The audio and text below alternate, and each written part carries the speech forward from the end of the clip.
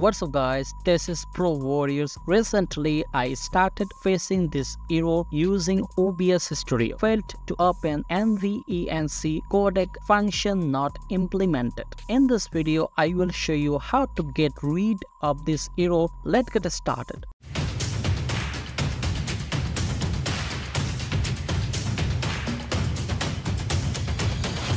This error actually happened because your video drivers not up to date. You need to go to the bottom corner on the taskbar, then click on the up arrow icon. There you can find NVIDIA settings. You have to right click on it and then you can see two options. Here you have to click on NVIDIA GeForce Experience. At the top bar of NVIDIA GeForce Experience, go to driver and click on it.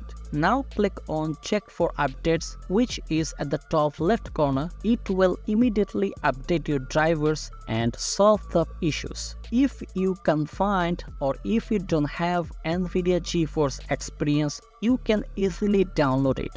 Open the browser and search for NVIDIA drivers. Head over to the website I'm showing in the video. Now we have to download the right driver for our GPU. Go to your start menu and just type in the search bar device manager. This window will then open up. From the list you can find display adapters. Here it will show the NVIDIA graphics card that you have. Now go back to the browser, fill in the information from product type is GeForce.